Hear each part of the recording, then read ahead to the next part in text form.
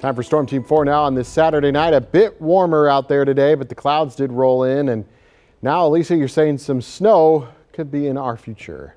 That's right. We've got a little bit of everything in the forecast over the next couple of days. Some snow, some sleet, some rain. That's all going to be mixed in there as we head towards tomorrow afternoon, especially the closer you are to the lakefront. We're going to kick off tomorrow morning with a mostly cloudy sky. Sunrise headed your way at 7:22, and it's going to be mainly after sunset that we'll see some scattered snow showers headed our way. That's all going to be due to this area of low pressure, which has now dipped down a little bit farther south and push a little bit farther towards the east over the past 3 hours. It's bringing a bit of a wintry mix farther towards the south, but farther towards the north.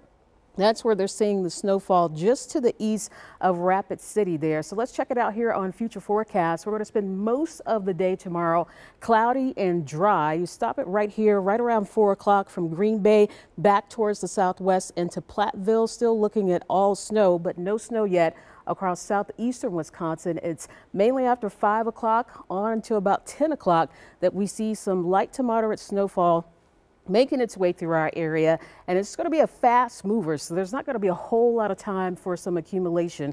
We'll get a break on Monday, but we'll be tracking a second system on Tuesday night going into Wednesday, and this one's actually going to be a little bit stronger.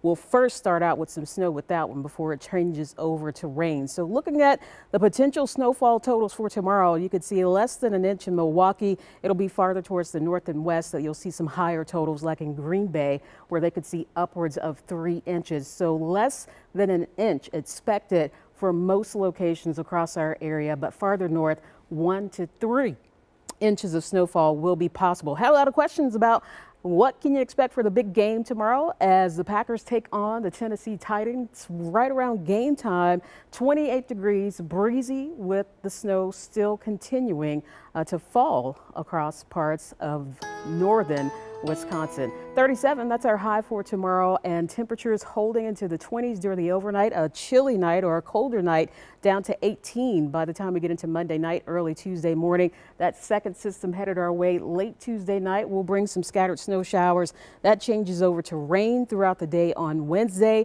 and more of a wintry mix behind that as colder temperatures arrive just in time for New Year's Eve.